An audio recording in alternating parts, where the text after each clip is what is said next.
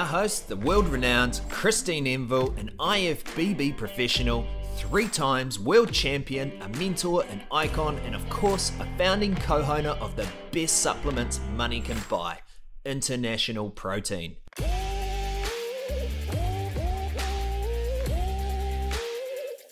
this podcast, we dig deep into nutrition and we find out which proteins to use and when, which meals are the most important, the best nutritional tactics for recovery, how to eat on rest days, and Christine's thoughts on fasting. Christine, it's been bugging me. Which is it? Do we take our protein 30 minutes before the workout or 30 minutes afterwards? And what's the difference? Okay, you can actually do both. Although 30 minutes before is probably a little too soon, to be quite honest. Where do I start? Okay, so the pre-workout meal to me is the most important meal for training. And to me, it's actually more important than the post-workout. So we put a lot of emphasis on the post-workout meal because that's about recovery and replenishing what you've used and all that kind of stuff. But research that was done by a company called Murray Goulburn when they were making whey proteins in Australia, they put a lot of money and a lot of time into research around protein. And they discovered that you actually start recovering as soon as you're done your first exercise, basically. So what they figured out that was what you were eating before your workout was actually as important as what you were eating after your workout. So in my mind, you have to eat something before your workout and you have to eat something after you work out. So you can do both. But 30 minutes is probably not enough time for the type of protein that I would recommend that you have pre-workout. So there's a massive difference in what you would have before you work out and what you would have after you work out in terms of the timing of the release of the proteins. So let's start with the easy one, the post-workout. Everyone knows about WPI, whey protein isolate. Yep. Everyone knows that it's very rapidly absorbed. And that's probably the protein that most people know to go to straight after training. So if people are taking one protein to recover, they're normally doing a post-workout shake and they're normally taking a whey protein isolate. So that's relatively simple and that's the right thing to do. You want that quicker hit of protein straight after your workout or within 30 minutes of your workout. So can I stop you there just for a second? Sure.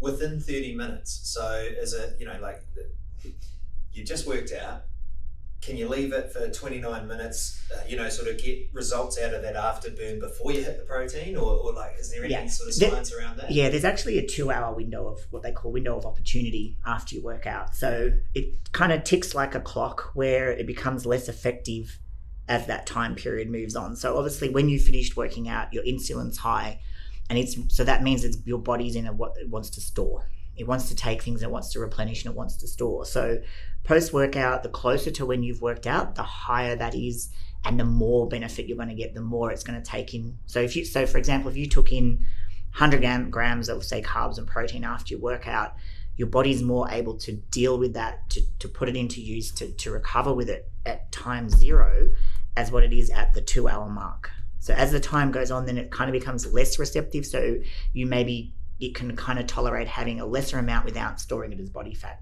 is essentially what I'm saying. So it's not a matter of, okay, I have it at 29 minutes and then at 30 it's ineffective. It's just over that time period. So literally a lot of people would have it, have a shaker with them and have it at the gym and do it straight away. And that's where something like our amino recovery comes in, because it gives you enough of a protein hit.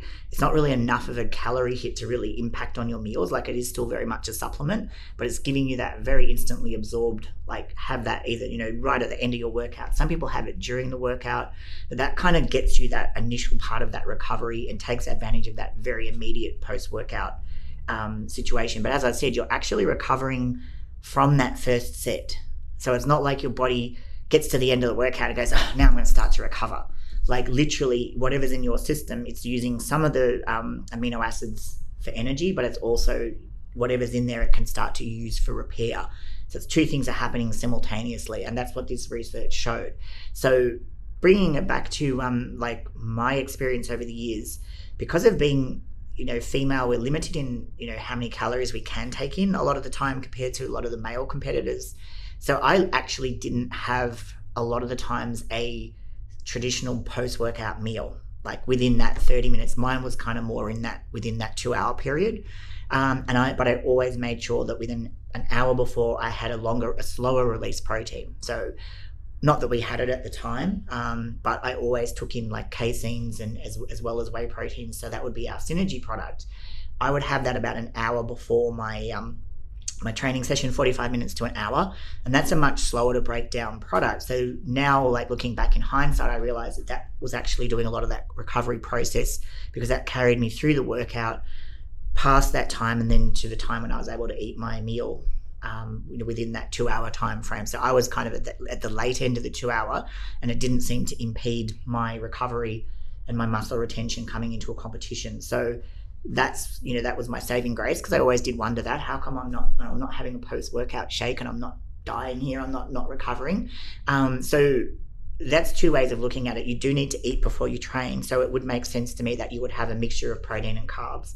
So pick a protein which is a slower release protein. Don't have a WPI an hour before you work out. Like, that's not a good idea. It's too quick. It's got to be basically taken care of and taken out of your bloodstream and not available for use when it's needed to be there, or your body will then go and release protein from your own muscle to feed what it needs. It won't use because you don't have anything floating around in your blood. Whereas if you take a slower release protein, the protein amino acids from the protein will be floating around in your blood, available for your body to use. So that's why that type. And then post workout, you flip over and you have that quickly absorbed one. So again, amino recovery is great because you can have that during the workout as well. It's what we now call hydrolyzed protein. So it's a very, very small chains of amino acids which get absorbed better than even a free-form amino acid. And it doesn't divert the blood away from your muscle into your stomach to need digestion. It literally crosses over the what do they call it, the intestinal barrier, basically what lets your body absorb food. I forget the name of it right at the moment, but it lets you absorb instantly without having to break anything down. So the blood stays in the muscle, you don't get a stitch, and it's just there for instant use to sort of just assist that recovery. And I know our sponsored athlete, Brandon Ray, is a very big fellow, and he'll actually make sure he drinks that during his workouts, particularly on back and leg days where he's hitting it pretty hard and doing some very, very heavy sets. And he says, like, he'll actually top up, refill his bottle and have another serve of amino recovery. And he said he actually feels the difference in his just ability to keep on training if he doesn't have that. So that's someone who's, I guess, stressing their body to the extreme. But for just the person who's wanting to do a good workout, have both. Like, have a meal, but not half an hour before. Have it more like the hour before, because you do need something which I believe is going to stay in your system a little bit longer, and not so close that you're going to potentially feel uncomfortable when training, because I would have that with other food. I would have it with some fruit or something like that.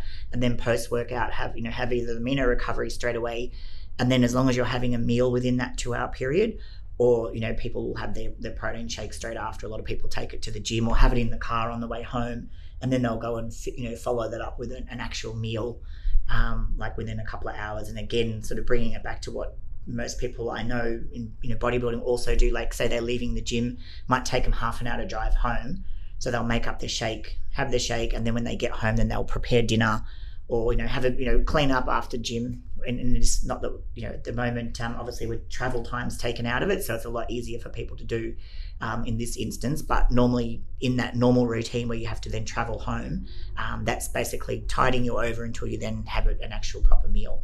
But yeah, you can do both. Right, so that pre-slow release protein, the pre-workout protein. Yeah.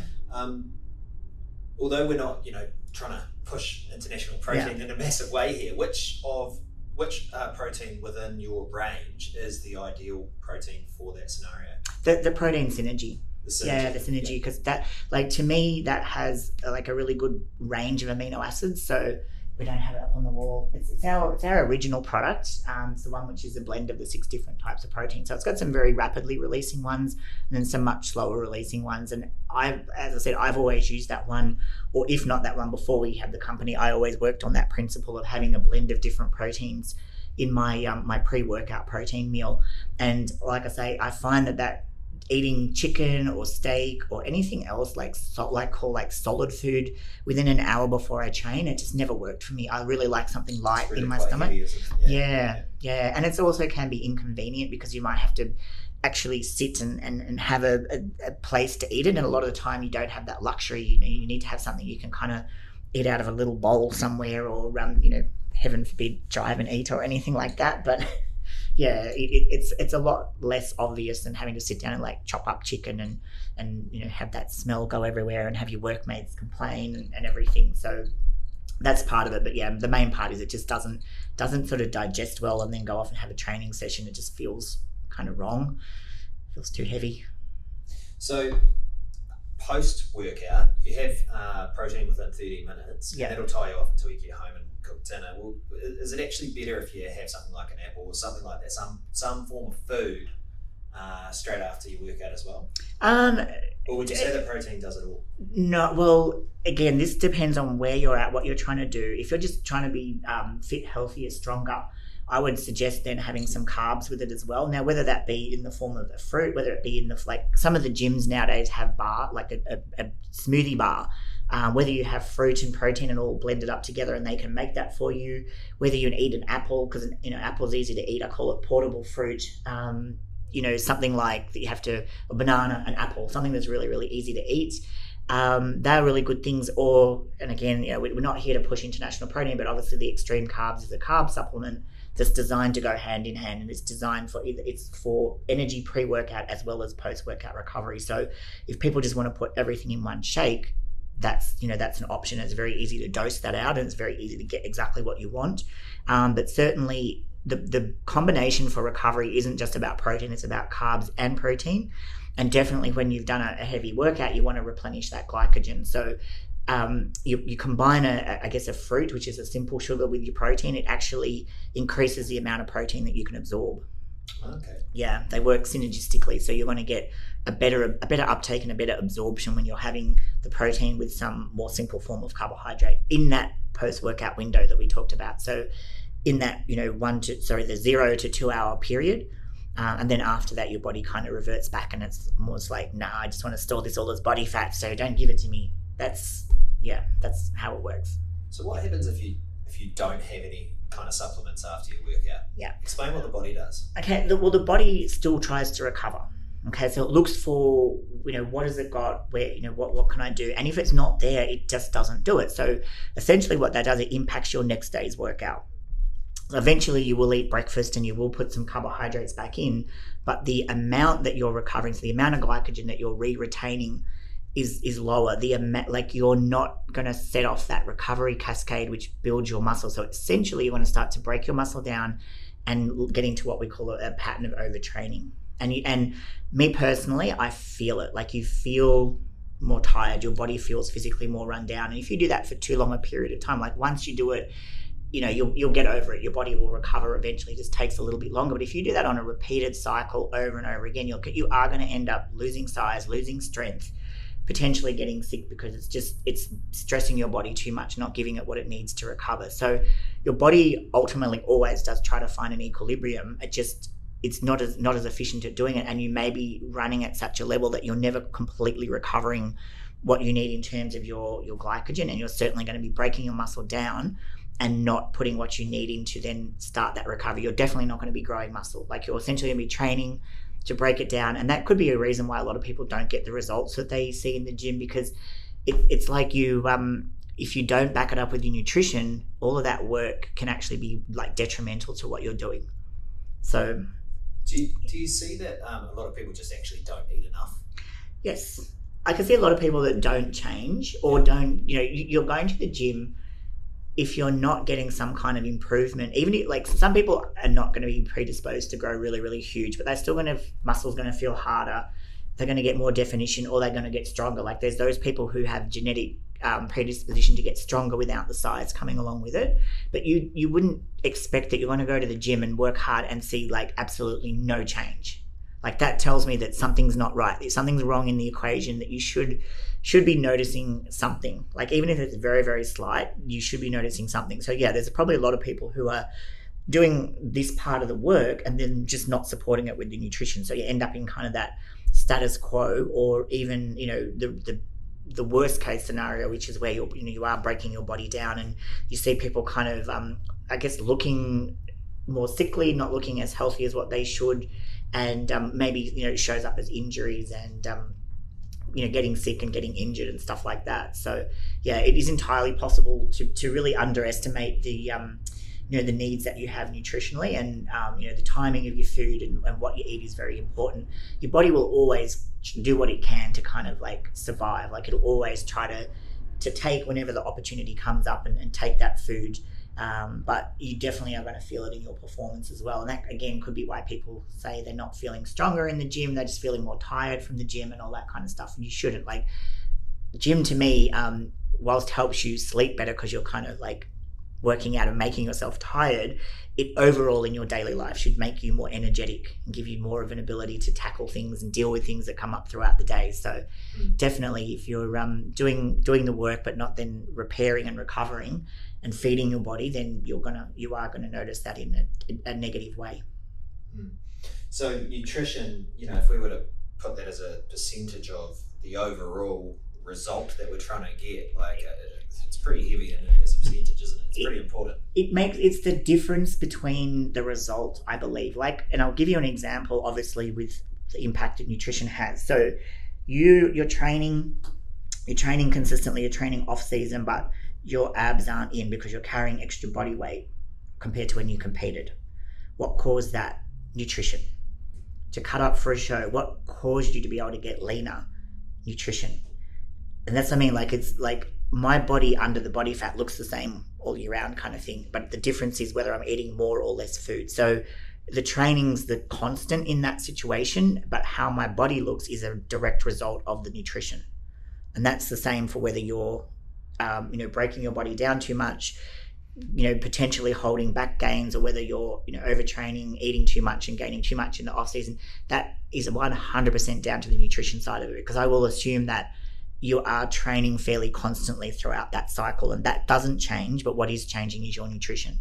So to me, the impact of that is it's everything. Like it's the difference between having abs and not having abs, or growing or not growing, or recovering properly, because the training's the constant. Does that make sense? Yeah. So you treat your nutrition as almost the most important thing. Yes. Is that what you're saying? Yeah, because it's I'm training the same all the time, but the only way I can change my body really is by what's the word for it? Intentionally altering my nutrition. So that's as simple as that. So you mentioned before that you can feel really hungry. You mentioned hunger before. Have you ever noticed that you do a massive workout one day, and then in your next day, of course, you're just feeling really depleted and hungry? Like how do you combat that, and why might that be happening? Is it again you're just putting the wrong fuel into your system? Yeah. So legs day is probably a really good example for that, where it, from a calorie burning point of view, and also people underestimate the calorie burning effect of stress. So obviously when you're doing a heavy weight session, you're also putting your body under a massive amount of stress. So the cortisol is being released, and that in itself requires a degree of recovery, like mental, your brain burns calories as well. So the mental stress and the mental concentration that's going into that workout. So when you're prepping for a show, some people will put more calories on legs day to kind of counteract that. Me, that was the day that actually was how I got my weight to shift down. If I didn't beat my body up, and if I didn't push really hard, I would find that my body was so good at recovering, because everything was so taken care of, that I really needed to have that heavy impact and that type of a workout. So it is definitely, if you're not putting the right fuel in to match up what you've done, then you will feel that the next day. Like because it's like it may even not impact you. Even that pre-workout meal is still a continuation of, like, if you didn't get it right the day before, then what you do right then that day isn't necessarily going to be enough to help you on that day. Everything is like a continuum. Like there's nothing happens in isolation. What you're doing now is impacting tomorrow. What you do after your workout is impacting tomorrow. So everything is directly related back to that. So a lot of the reason why you're feeling that extra depleted is that you've potentially stressed your body a lot more and not taking care of that recovery. So it does take that extra period of time. I know, and again, I'll reference back to something that Brandon does. He will take the day off either before or after a legs day, because he says he's that physically taxed from it that there's no point in trying to do another workout. Like even with the best recovery, even with the right timing, the right supplements, his body needs that extra time to recover. And that's the other thing that people need to take into consideration, is when to take the rest days And that's another part of the equation that people don't talk about a lot, the rest day, and when to time that, and you know, how to eat on those rest days. How to eat on those rest days, exactly. Because you're not necessarily, oh, I'm not training, I can't eat anything. Like that is, you know, that is when your body is really getting that good recovery. And because, as I said, the body will always try to do that, and it might just take a longer time period because of what you've done. So you imagine it, you've kind of like depleted it and sucked it down to a level which is quite low. It's going to come back up to here maybe from one day with the normal feeding. And again, you can't, especially when you're prepping for a show, you can't eat ad lib. And when I say ad lib, it pretty much means whatever you like. When you're still trying to control your calories in that way, then it may take that extra period of time to bounce you back up to where you need to be. So there's again, it's that difference between when you have the luxury of being able to just eat freely, and when you have to have that discipline of still controlling what you're eating. But there's nothing happens in isolation. Like everything is always like this huge continuum, because you've got a storage reserve and you'll deplete that and you have to like replenish it. And your body's always trying to store. Like its first thing is to like, okay, let's put back what we had. So, you know, and that's the thing with cardio and stuff like that. If you're doing very high intensity cardio, again, that puts you into a very, very large deficit of what you need. So how you kind of body deals with that is it's like it's taking that whole day, everything's going to storage to replenish first, and then there's nothing left over to store as body fat.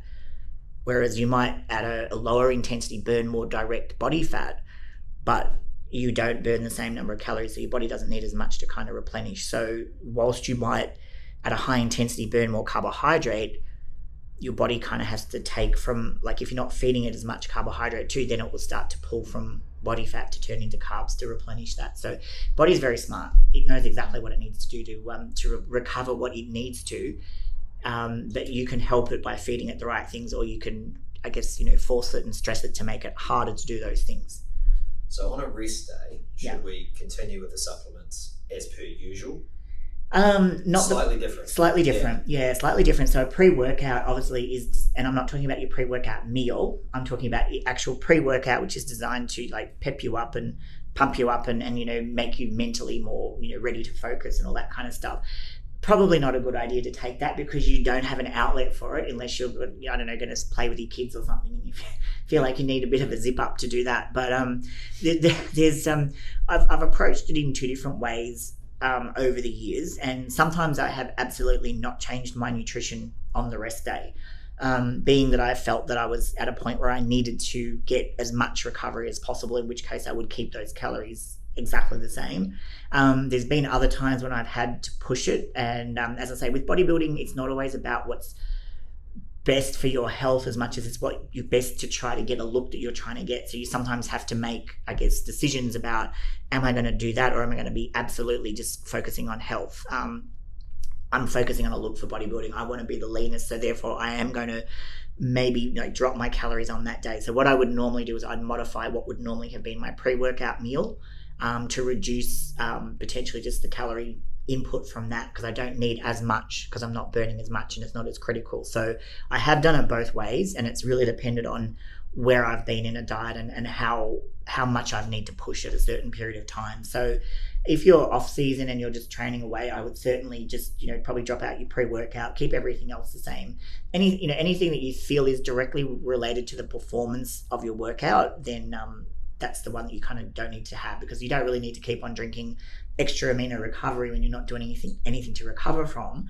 But as I said, that's normally a fairly low calorie or low impact type of thing. Or you might drop out that what would normally have been your post-workout meal because you haven't done a workout, so you can kind of drop that extra protein out of that particular one on your rest day. But it really depends on what you're trying to do, and if you're trying to push your weight up and you're trying to do it off season, I would probably keep it exactly the same, just minus the mind boosting supplements. Fascinating stuff. So obviously there's a lot of people out there that really want to drop their body fat. What are your most effective techniques for that? Okay, so it's always going to be a combination of the diet and cardio. So fasting doesn't come into that? Define fasting. Define what you mean by fasting. Oh, what intermittent fasting? We're talking 16 hours, no eating, and then 16, No, so like the way that I look at it is fasting is pretty much the time that you're asleep, or probably no more than about 12 hours. So if you look at from the time that you have your first meal to the time that you have your last meal, I would normally would think you would stretch that over somewhere between a 12 to 16 hour period, depending on who you are and what you're doing. So if that's not really fasting, so I don't know that in a high performance sport type of thing that really has a really good role, because it is about trying to give that consistent delivery of nutrients and that kind of thing. So I would look at a time frame of that, say 12 hours. What I would normally do is look at how many times I want to eat in that space of time. So I might be a 5 meal a day kind of person. A lot of bodybuilders are 6. Some people are 4 who I guess are not heavily into their weight training, but I would highly recommend that people try to get up to 5 meals a day. So that's number one thing. Spread your meals evenly over a time period. Don't try to bunch them all up into a small period of time. Because if you're fasting for 16 hours, that means you're trying to block everything into an 8-hour period. So it probably means you need to have a 16-hour fast to actually deal with that. But that's not a really great thing to do. I will say though, as I've gotten older, I do find that having like a longer period of time between when I wake up and when I first eat seems to sit better with me. So I know like what I did at 20 is totally different to what I'm doing as I head towards 50. Body does change, body does slow down in how it deals with things. But let's say we're talking about the average sort of 30-year-old who's 30 to 40-year-old who's like heavy into their weight training or heavy into their gym or sport or anything like that, then I don't see that there'd be a huge benefit to trying to like compact everything into a small 8-hour period. It's all about that delivery of nutrients over a constant period of time. And again, I know bodybuilders who get up and eat throughout the night, so they actually eat over a 24-hour period, spaced out evenly, and they just kind of like I call their day just like totally cycles around. There is some research around feeding your body like that, and also then the impact on how you release growth hormone and all kinds of things like that. But that to me was like just one step too far from how far I was going to put to commit, because I still had to work and wake up, and I think a full solid 6 to 8 hours of sleep is a lot better than broken bits of 4 hours here and there. So if you're not doing, I guess, a full-time job, that might work for you. But if you have to get up and go to work and deal with things, for 10 or so hour period at work, then I would recommend that you don't try to mess around with waking up during the night to make sure you space out your food. If you're just trying to lose body fat, bring that back to that sort of 12-hour period, work out how many meals you want to have, and then work out a relatively even spacing within that. So that's the first thing that you would do. Then you maybe look at still having 3 of those meals slightly larger than the other 2, but try to make really those 5 meals very, very consistently like consistent energy delivery. So the calories are like nearly the same within a couple of hundred calories. You might have like say you're going to have 2,000 calories spread over those 5 meals. That's average of 400 calories per meal. So you might have a couple that have got 500 and a couple that have got 300 and ones that got 400, but you're not going like one that has 800 and one that has 200. So I'm talking about balance throughout that day. So that's kind of how you make the framework of your diet. And then you need to work out what is enough calories that you're going to actually lose body fat. So there is no simple, let's just drop out all of our carbs, or let's just do this, or something really simple, because that is not, to me, it's not scientific. It's not needed. It doesn't give you the best performance. Like, it's all about having that balance. Carbs certainly get that kind of stigma around them, don't they? They do, and I say it's like the lazy person's way of dieting, because you don't have to think. You just go, I'll just drop out carbs, and you don't have to plan anything. And to me, successful dieting is so much about planning. I say it's actually the maths of nutrition. Like, it is so mathematical, which probably like scares a lot of people. But if you want to do it properly, you have to know your numbers. You have to know your calories. And I say calories because whoever thought of turning it to kilojoules was just nasty, because who can add up those kind of numbers in their head? We can all add up 100 calories, 50 calories, 200 calories. You can work that out very, very easily. You start working in numbers up in the 1,000. It's like, 587 kilojoules and 1,250. It's a lot more difficult, so people don't tend to stick to it. But if you're talking about 400 calories a meal, it's very, very easy to work those things out. And to me, that's half of it, just kind of taking that time to work out what you need.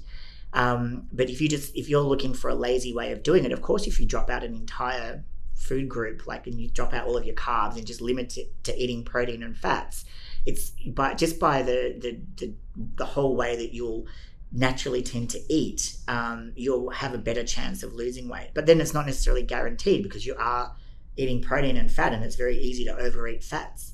So it's not a really great way of doing it. Like, it's not a guarantee just because you cut out carbs that you're going to drop weight, because your calories still has to count. Like, your overall calorie intake is still what is going to determine whether you're going to lose that body fat or not. So that's why carbs get that bad rap, because people think, oh, it straight away converts to body fat and this, that, and the other. It's only because it's easy to eat too much of them.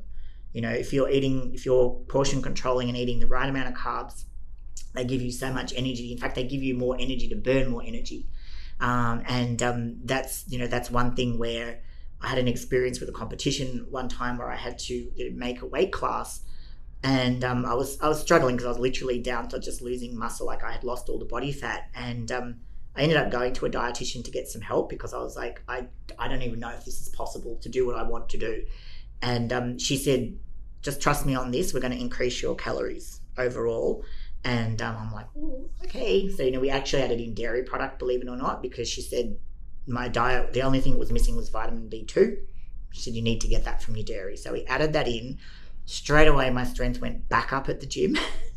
I actually ended up in a situation where I was getting hypoglycemic, because it was like, as soon as my body was able, it went in and it pushed harder, and then I burnt more calories, and then it like dropped me back down again. So it was kind of like I put these calories up, and then my weight started plummeting down, because it was able to actually like do more. And that's the thing with dropping out carbohydrates, is people lose their energy. They get dieter's brain. Your brain has to run off carbohydrate, and people get forgetful. And I see that it impacts their work. And to me, it's all great to be all fit and healthy and all that kind of stuff, but if you can't function as a normal human being, and you can't hold down a job or pay your bills or remember to go to appointments, and or even, I know so many people who've crashed cars getting ready for competition because they just haven't been concentrating, and that's all through that lack of carbohydrate. So performance to me, and even like your actual weight session, is driven by the carbs. Like, you're running off carbohydrate. So, you need to have those carbs there to have the very best workouts. And that's without going into the texture of the muscle, and how people who tend to do low carb dieting tend to get like a softer look on their muscle, because it doesn't have the glycogen in it, and doesn't have the ability to work as hard as a muscle that has carbohydrate in it. And you tend to get like a sort of a slightly spongy look. So it's just wrong for bodybuilding in all kind of ways. But just simply doing that is not the way to lose body fat. It really is to look at your diet, bring it down so you're in a calorie deficit, and then make it as easy as possible for yourself by giving you that constant delivery of food. And then as far as how you personally decide to break up your macros, that's a whole other 3 hours that I can talk about doing that. She's a good talker, isn't she?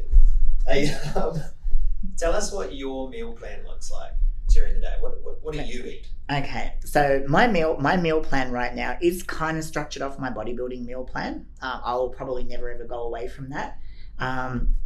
So essentially, my morning meal, and I actually can't tell you exactly what it is, because I worked it out about 2 years ago and then just forgot about it. And that's actually how I dieted. I would set my meal plan at a diet, and I would only really look at it when I had to adjust something, and I'd have to like flick open my little spreadsheet and look at what it was and manipulate it, and then I would set it and off I would go. So I can't tell you exactly how many grams of anything that I'm eating at the moment, because I've just been doing it and it's working for me. So you've got a spreadsheet system to be able to work this out, which you've got a template that I'm sure a lot of people would love to potentially get.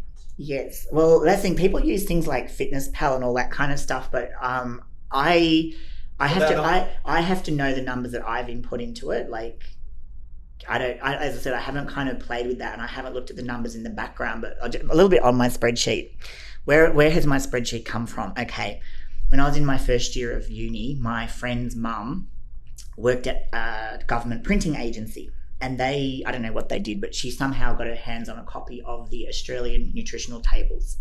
This book it's over, 1,000 pages, and it's like every single food that exists in Australia has been tested nutritionally. So it has like the protein, the fat, the carb, the fiber, the sugars, everything in this table. And I manually inputted into my spreadsheet anything that interested me. So whether it be chicken breast or rice, all those kind of things. Then I've added myself any what I call commercial food, which is a packaged food, which has a nutritional table on it. So a lot of the things, obviously, like fruit and vegetables, you don't get, it doesn't come in the supermarket with a nutritional table on it. So those generic kind of foods, I took out of these tables. But obviously now, like everything from rice to pretty much everything except, salad and fruit and vegetables has a nutritional panel on it. So anything that I've eaten, I've basically input into this spreadsheet.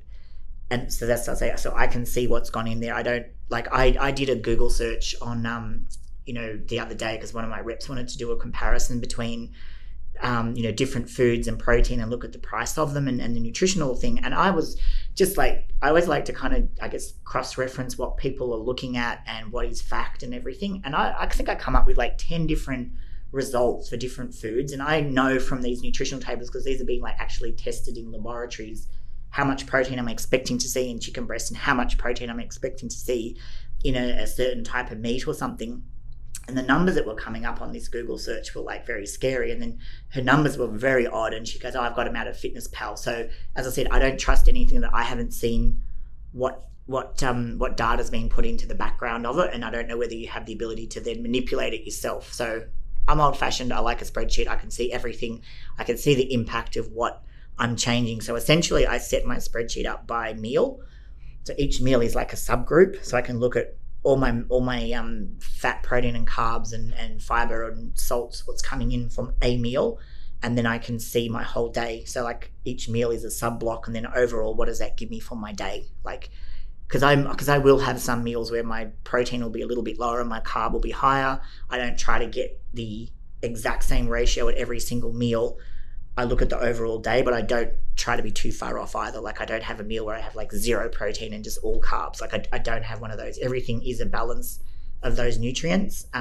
So that's my spreadsheet, and that's so I'm putting you on the spot here. Yeah. But is there an opportunity that we actually put this spreadsheet online where people can get access to your secret sauce? I mean, you are a 3-time world champion, so this has got to be some really, really good information for some aspiring bodybuilders. Yeah, I think we could, and I think we could. What would be most important is we would teach people how to input the foods that they use themselves. Yeah. Because for example, we have those little flavored rice cake things there. I would input that as one unit. I wouldn't do it per 100 grams. So obviously certain foods you would do per 100 grams and other foods you would do per serving, like a tub of yogurt. You're not going to eat half a tub of yogurt and it might be 140 grams. So you put in the values for that one tub. So I think what would be kind of cool to do would be to actually do I don't know whether a webinar or something, but actually teach people how to input their own values into the spreadsheet, give them the template of how to load their foods and have all the calculations in there. Yeah, that'd be cool. I think our listeners are going to really appreciate that. And if they can jump onto our website and then download that spreadsheet, see how to do it, then that would be absolute gold for a lot of people. Yeah, I mean, that's when I haven't prepped a lot of people over the years, but I always use that. And I have a little thing where I take it, so if something like rice obviously has a protein content, I actually don't count that as protein. I push that into my carbohydrate count, because in that instance, it's not if it doesn't have the right pairing of protein, it's not going to get used as protein. So it's almost like it may or it may not. So if in doubt, only trust the protein, which is, guaranteed going to have all of the amino acids that you need. So that's just you're getting complicated. Yeah, I'm getting very complicated. You got no idea what I'm talking about there, but blank look on my face, and anyway. There's so much to learn. There's so much to teach. There is. But the spreadsheet is, as I said, it's a set and forget system. And when I prep people, I would then translate that into a language that they could understand. I wouldn't give them the spreadsheet I would give them the spreadsheet so they could see if they wanted to, but I would essentially say, take what I had input and then turn that into a diet where all they were saying was 30 grams of Synergy and, 200 gram of yogurt or 1 apple or something which is in a language that they would understand, and then just give them a breakdown of, okay, this is giving you X calories, X grams of protein, which is X percentage protein in your diet. So yeah, I wouldn't dump that on somebody. I always use that in the background, and then just kind of spat them out a diet that was user friendly at the other end of it. But just coming back to my diet and what I'm doing now, As I said, protein, fat, carbs. So breakfast is essentially cereal, and everyone thinks that's a dirty word. So many people, like, oats is cool if you live in Melbourne, you know, or if you want to do an overnight porridge or something like that and eat it cold. But in Queensland, let's face it, it's too hot to eat hot food. So I'm doing at the moment some kind of cereal that's, I can't even think of the name of it, but it's essentially, I do try to look for low sugars, because obviously commercial cereal is generally like very high in sugar, and that's obviously why oats are very popular, because they're, you know, pretty much carbohydrate. And then I always have protein powder with that. Sometimes I'll have yogurt and oats and protein powder, but that's one of my meals where I'll take protein powder, because I do not want to eat chicken first thing in the morning. I don't want to eat fish, I don't want to eat steak, and I don't want to eat eggs. So the only option left to me is protein powder, and there isn't enough protein in milk to count to be able to use that as a you know, a protein source. Like, it can be an addition, but it's not going to be enough. You don't have to drink too much of that stuff to get what you want in terms of a protein count. With, you know, 3.5% protein, it's a lot of, you might have to drink like a litre to get what you need. You know, I don't want to drink a litre of milk, so I don't really count that. So that's my I call it meal one, even though it's breakfast, and it's done after, you know, my cardio workout. Then my next meal, and my second and my third meal right now are exactly the same. They're brown rice and chicken. So the amount of rice and the amount of chicken that I eat is predetermined off what I worked out 2 years ago. And then my next meal is my pre-workout meal normally, if we were going to the gyms after work. And that is normally consisting of, now that they have that high protein yogurt that's made with stevia or something, so it's got no sugar. I can't even think of the name of it now. There's 2 different brands that basically have the same kind of product. So it's got about 15 grams of protein in a serving of the yogurt. I just have that and some fruit at the moment. If I was competing and all that, I definitely would be eating more protein at that meal. I would definitely be souping that up, because to me 15 grams isn't enough if I'm going to do a heavy session. But right now that's quite fine. And then so in the morning I have some amino recovery and some carne strip, and then I have my health drink with my glutamine and what else is in there? There's like maca and kombucha powder and turmeric and psyllium fiber and apple cider vinegar and just all these crazy things that go into my health drink. That's brilliant. Yeah, so that's in the morning, and because I'm doing most of my high intensity workouts in the morning, I am having that amino recovery before and after my high intensity workout, because then it takes me a long time to then eat breakfast, because I've got to have a shower, and I sometimes have a meeting back to Canada with one of our clients, and so from waking up at like 3:45, I'm sometimes not eating breakfast till like 7 or 8 in the morning. So I need to have that amino recovery just to get that little bit of protein into me at that point there. When I'm weight training at night, then there would be like a post, I'd have the amino recovery post workout, because I'm then home and I'm probably having dinner within an hour of workout, so I'm not bothering with the protein shake at that point. And then dinner is more chicken, salad. Love chicken. I eat chicken all the time. You're not worried about the hormones? No. I think I'm eating organic, possibly hormone free. Okay. Yeah. Yep. So, and again, if I'm in the States, I always have, what do they call it? The air chilled hormone free something or other that you can get from Whole Foods, or now you can get it in most of the supermarkets in America. I haven't seen air chilled over here, but it's definitely more tender than what we buy over here. But I am definitely eating organic.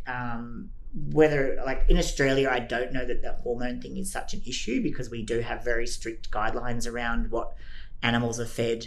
And I think we get a little bit hyped up about what we hear in America, because, for example, a lot of their meat and stuff might come over from Mexico, where there's no control, and then before you know it, it's like they don't know what they're eating. Whereas Australia is like it is really like super controlled and super concerned with those kind of things. So I believe that even just the regular chicken here is probably not going to be too much of an issue. But if organic's available, I'd rather eat that, where I believe that the chicken has had a better life. A bit more freedom.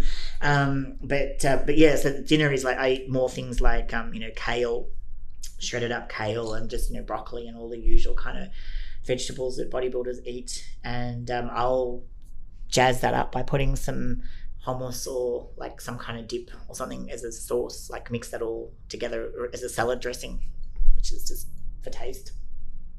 Yeah, cool. But very simple. So okay, there was a lot of food there. Do you have sort of set times that you eat? You pretty much, yeah. I try to stick to set times. As I said, morning can be a little bit anywhere between like 7 and 8, depending on if I've managed to eat breakfast before the phone call or I've had to wait till afterwards or something like that. But, you know, that's within that time period. Then I try to eat around about 11 and then 2, and then somewhere between 4 and 5 for the pre-workout one. And then obviously dinner would be around sort of 8 to 9. Yeah. Okay. Now, final question. If someone wants to drop their body fat from 15% to, let's say, 8%, what would a good piece of advice be? Because that's a hot topic. That's always a hot topic. Yeah. I mean, obviously, where do I start? Because obviously if you have something very specific in mind, like that type of percentage, because that's a pretty large percentage when you think about it, I would get my... Well, it's a journey, isn't it? It's a long journey, and I would probably say, firstly, give yourself plenty of time for that one, because... you know, as a percentage wise, you know, that could be a good 3-month period. Like, don't think you're going to do that in like a month. Like, that's definitely going to be a long-term commitment that you're going to make. Nowadays, with all of the technology around that, I would say get a body scan done, see where you're at. That'll, you know, I guess that'll kind of tell you starting point from there.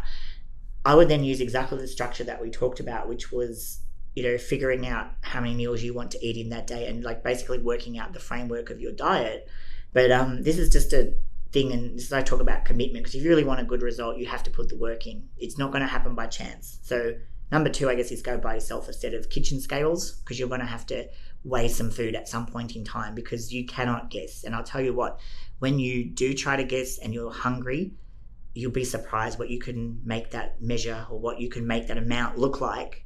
For example, before I had kitchen scales, I had a glass that had lines on it. So I knew that like up to that particular line was where my oats was what I was allowed to have. And as I got hungrier, I found that if I like went down and like put the glass kind of like at eye level, I could actually get more in, and it would still be at that line, what I was seeing. Well, you got 2 brains, don't you? You got one in your head, you got one in your stomach, and in fact, males probably have 3. But you know, like the stomach takes over, doesn't it? It does. So it tricks you, and that's when I realized that it had to be an absolute number. Like, you know, and you can't put your little like finger on the scale and make it lighter or something. So be like, basically what it is being honest with yourself. Like, what's the point in cheating yourself? Like, really, who like, nobody else is the one that wants to lose the weight. So don't bullshit yourself, really. You know, so I would say, to make it easier on yourself, you're going to have to measure something at some point in time. So that, you know, that would be one of my things. So give yourself plenty of time, work out a really good structure. Now, the hardest part of all of this is, how do you know what on earth to cut your food back to? Okay, how do you know how to do that? So you're actually going to have to keep a food diary and do some calculations. Like if you've been eating a certain thing, you've been your weight's been constant, so let's assume that you haven't been gaining weight, you've just been constant at that 15% body fat. Now you want to bring it down, so you need to keep a food diary and actually calculate what you've been eating. So that's the most accurate method. Otherwise, what you need to do... And do you track it along the way? Like, you've got one of those giant old school calendars on the wall and you put a cross on it. No, this is a very specific thing. This is what you need to do before you start on your journey to drop this weight. So this is the week. So let's say this is the week before you plan to start your diet. Yep. Or give yourself 2 weeks, because it might take you a long time with the calculations. But essentially, every day, write down what you're eating on a daily basis. Okay, plug it into my spreadsheet. Plug in food. Okay, it spits out, okay, today you ate 2,200 calories. It was this much protein, this much fat, this much carbs. Tomorrow you plug it in and it was 1,900 calories. And then the next day you plug it in and you ate 2,800 calories. So you're basically working out your daily calorie over a week's period. Get to the end of the week, assuming your weight hasn't changed in that week, divide it by 7 and get your average daily calorie intake. So if that's what you've maintained on, so say the average comes out at 2,000, to start your diet, drop it to about 1,700. Don't drop it to 1,000. Don't drop it to 1,950. It has to be something significant. If you found out that your average was 2,500 and you want to go a little bit quicker, maybe drop it to 2,000, like drop that sort of 500, but somewhere between 300 and 500 calorie deficit to start off your diet is probably where you need to be. So to me, That's the most accurate way of doing it. And when I did prep people, I always made people write down I needed their food diary for a week to start so I could work out where they were at. It also showed me if they had a pattern, like it showed me where their natural eating patterns were, or if they were just like so random. And then I knew they were going to have more trouble following a routine versus whether or not they would be, this person's going to be easy. They're already eating a routine. If you don't have the patience to do all that, you need to just put a stake in the sand and start. And you need to just set yourself up a diet, but you have to be prepared that you're going to have to adjust probably more quickly than the person who took the trouble to work it out. So your journey might get off to a slower start in that you might pick what you think you've been eating. Okay, I think I've been eating 2,500 calories. I think I'm going to start on 2,000, and you might set your diet out at 2,000 and you might realize that nothing happened because you overestimated what you were eating. So that first week is kind of like nothing happened. So, but then you have a baseline, and then from there you can adjust and go from there. Or you might find, heaven forbid, you gained weight that first week because you underestimated, or it really. That's probably like the most simple way for most people is just like put a mark in the sand, take a guess, and then go from there. If you don't want to be bothered writing everything down beforehand. But if you have a fairly structured diet, that's easy. If you have a totally random diet, it's probably really hard. So you just got to pick a number basically, but you have to pick a sensible number. You can't, my thing when I was prepping people, particularly the women, I would never let anyone go under 1,300 calories. I didn't care if they were not going to get in shape. I would just say don't compete, because to me it's not healthy. Like if your weight is not dropping at that weight, I think there's too many other issues that are going to crop up if you start to go too much lower than that. So for health reasons, if you're weight training, if you were sedentary, maybe 1,200 calories might be as low. Some people seem to like 900 and stuff, but that's, I don't know, that must be really, really sedentary, like to be down on that kind of calorie thing. So definitely, you've got to be mindful that if you're working out your diet and you're already on about 2,000 and you're 15% body fat and you want to get down to that 8% body fat, you're going to have to do that over a much longer period of time, because you can't really, there's not much room for you to move there. So that's the first thing. The second thing is then obviously your cardio. You've got to start some cardio. You can't just do the diet without the cardio, but don't start with everything. Start with the minimum cardio that you think you need to do to give yourself room to move, because over that progression, you're going to hit so many stagnant points where you're going to have to push past that. So then you have to either drop your calories some more or increase the cardio. Don't do both at the same time. One, then the other, one, then the other. And that's the rhythm. And then you probably every month get your scan redone. So that would be my advice. Look, this is fascinating stuff. I'm sure everybody listening has really, really enjoyed this. We try and keep our podcast a little bit shorter, but I just couldn't stop you. It was too good. So thank you once again, and we'll look forward to our next episode, which is also going to be about nutrition. Cool. Look, it's as I said, it's each one of these you could really talk about for probably 2 hours anyhow. So if there is anything that people want more detail on, we could probably do a podcast on that entire topic. Yeah, so any listeners that want certain questions answered, fire us an email. Yep. Leave some comments in the bottom of the podcast feed. Once again, thank you very much. Thanks, Ash. Words of wisdom. If you like what you've heard, recognize that these tips, they're free. So show your support by becoming a loyal international protein customer by jumping online, hunt our product down, and hit that buy now button. So once again, like, share, and subscribe to our podcast so we can continue to bring you these episodes from our one and only Aussie Muscle Guru, 3 times world champion, Christine Envall.